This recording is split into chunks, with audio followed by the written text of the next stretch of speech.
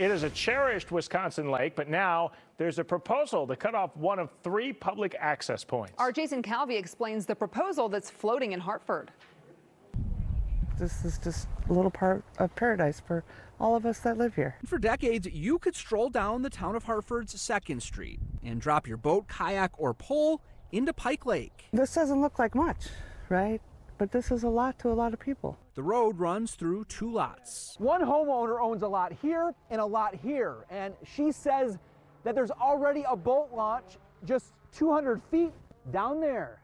It's shorter, it's wider, it's less steep, and it's been maintained by the town, so it's a better access point. This is not a very good one. We don't use this. We use that one. And across the lake is a state park with a newly built boat launch. Tom Savage's wife, Tammy Young, owns the 2 lots surrounding the drive. She's asking the town to officially abandon the road. The land would then revert to Young. She says her lawyer researched it and found no documentation the land was ever handed over to the town. It's what's called a prescriptive easement, which means that probably some prior owner let people use it for 20 years or more, and then the town took it over. The survey maps, though, show Young's 2 lots ending just before the access road. Neighbors say it should stay as the town's property so everyone has access, including firefighters here where there's no fire hydrants. It scares me because of, what happens with access for fire department if there's a fire in one of these houses in the neighborhood. It was a big catch for Scott Tyler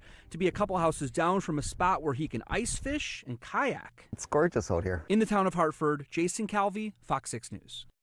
On Monday, the Town of Hartford Board will host a public hearing on whether to abandon the road. If they approve it, then the State Department of Natural Resources would also have to give its okay.